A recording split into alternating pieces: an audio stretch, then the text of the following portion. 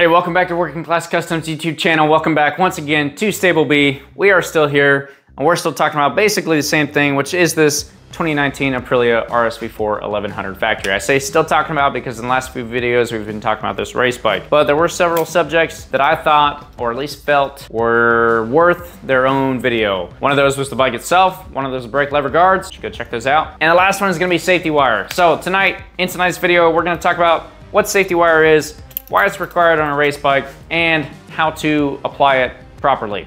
The first thing I will say is that you have to have safety wire and you gotta have safety wire pliers. This is also often called lock wire and lock wire pliers. So when you're searching for them, easiest place to get them on Amazon. I don't necessarily recommend the big set. They make these in 6-inch versions. That's plenty, but I already had a set of these, so this is what we're gonna use. Before we get into the actual demonstration and kind of talking you through how it is, please click the subscribe button down below and throw a like in the video. If you have any questions throughout this video, let me know down in the comments section, or you can always hit me up on Instagram at JKMotoPodcast.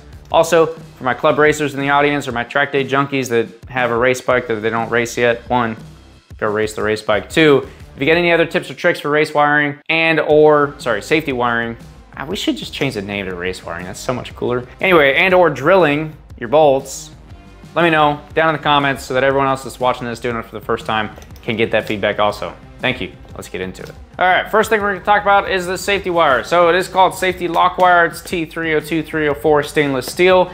It is important that you get stainless steel. They make this in aluminum and or other metals. I have before, not for a race bike, but bought aluminum and it just breaks so easily. So if you're at the store and you're like, oh yeah, hey, that looks like some pretty good wire, make sure it is actually stainless steel wire. And then the specific size that I got was 32 thousandths of an inch or 0.81 millimeters. Anyway, bought it on Amazon. I'll have a link down in the description. You get 1 pound of it for 20 bucks. 32 thousandths is pretty much the perfect size for everything on a motorcycle. The standard is you want to go for the biggest size that'll fit in the hole. But if you're drilling the hole yourself, it gets a little awkward. So 32 thousandths is plenty strong enough to keep everything on there. Also, still small enough that it's not just like crazy, because you can get some pretty thick stuff, you can get real thin stuff. 32 thousandths is just about perfect. I would say you could go down to 28 also, but anyway, that's besides the point. That's the safety wire. We'll put that down for now. These are safety wire pliers or lock wire pliers. So they are kind of just needle nose pliers per the normal. They got the wire cutter in the middle. The cool part is you clip them together, clamp, slide this thing down the lock it, and then you can twist the pliers. It's a lot easier when it's connected to the safety wire, and that'll spring back. So anyway, that's gonna twist that wire for you, and you let go of it. The demonstration will show it better, but you do want a set of these. It makes it so much easier. You don't have to have them. You can absolutely twist your stuff by yourself.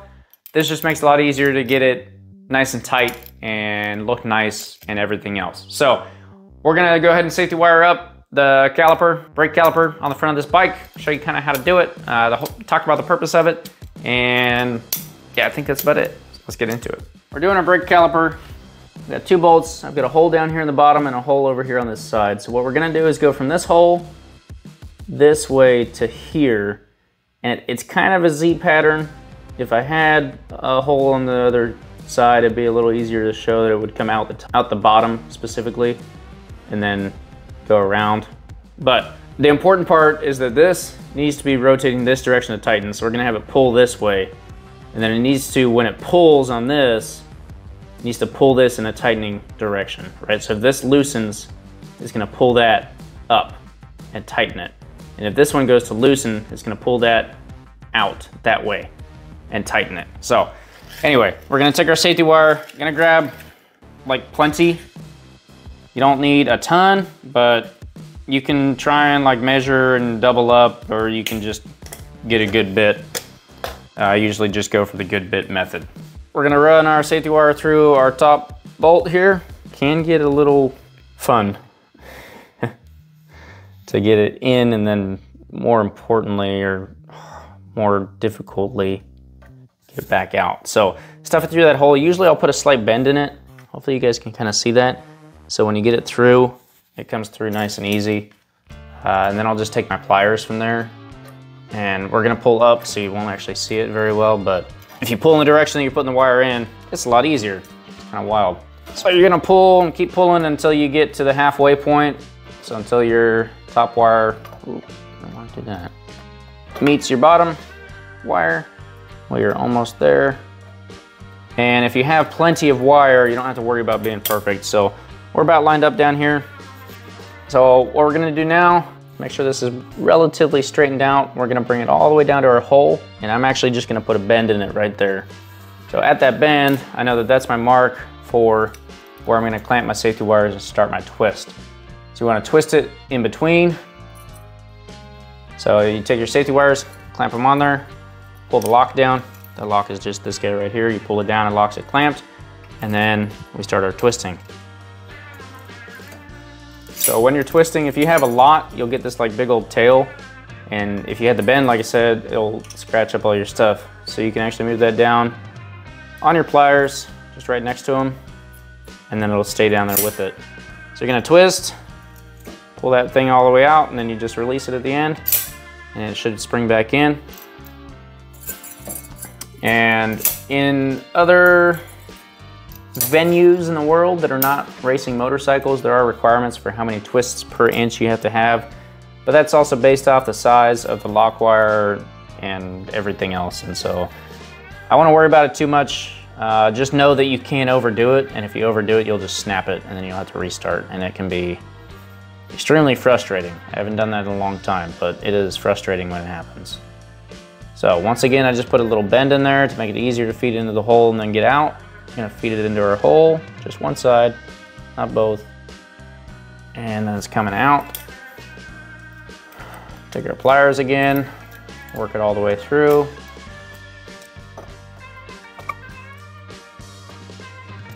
And once we have it pretty much all the way through, we wanna make sure that's nice and tight there. And then you can pull it down and together with the other wire. So once we have it through there, we're gonna check our tautness, which is pretty good. I'm gonna do another clamp. I usually just kind of go, I mean, you're not gonna be able to reuse any of this, so I'll give myself plenty. It makes it look a little nicer usually. And we just do the same twist. Twist till it's all the way twisted up, nice and tight. Do another half twist, cool.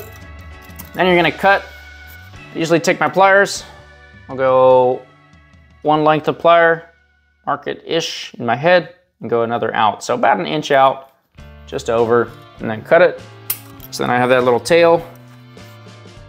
And with that tail, I'm just gonna take our pliers, clamp it, and fold that tail back in.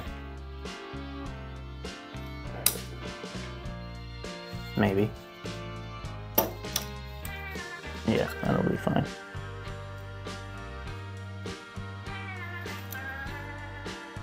Anyway, purpose of folding the tail back in on itself is so that you don't cut yourself when you're down here putting your tire warmers on or whatever else. You just want that tail tucked in, up against, where it can't scratch you. When you're doing this, it needs to be tight, and like I said, it's a lot easier if your holes are pre-drilled. If you have a little bit of play, it's okay. That's almost too much. You might have to add another twist or two to that. Which also, you can always do this by hand, once again. Now it's nice and tight. So while you're doing it, a little bit of twist, feel it. If it's good, it's good. Just make sure you're going the right direction so that this one's gonna tighten if this one goes to loosen. And if this one goes to loosen, it'll pull this one tight. So i.e., if they're torqued how they should be, you can't loosen this one because this one's already as tight as it can be, and it keeps it on. That's just a quick demonstration on safety wire. The reason why we have safety wire is there are things on the bike that we very specifically don't want to come off, i.e. anything that has to do with making the bike go or making the bike stop going, and anything that could leak fluid. So your oil fill cap, the oil dipstick if you have one, oil drain bolt, water fill cap, coolant drain bolt, water drain bolt, whichever you want to call it, your radiator cap, we said oil, we said coolant, and then your rear axle nut, front axle pinch bolts, and your brake caliper bolts. For a more detailed list, and for your club specifically, you gotta go to the rule book and read through it, make sure you meet all those safety requirements. They might have more, they should have at least those. Those are kind of the general basics that every club across America that's sanctioned by the AMA should have. So, but take a look at your rule book, make sure you meet all the requirements. Hopefully, if you've never safety wired before, that demonstrated a little bit of it, I hope, and that answered some questions. Once again, if you have any other questions, let me know, and I can walk you through it. You can also look at just pictures online, and it kind of helps out if you have a diagram of just 2 bolts and you watch where the wire goes. So hopefully that answered your questions, and it was a decent demonstration on how to safety wire and the importance of safety wire and how all that works. If there's anything else, let me know down in the comments. Thanks for watching. We'll see you guys in the next video.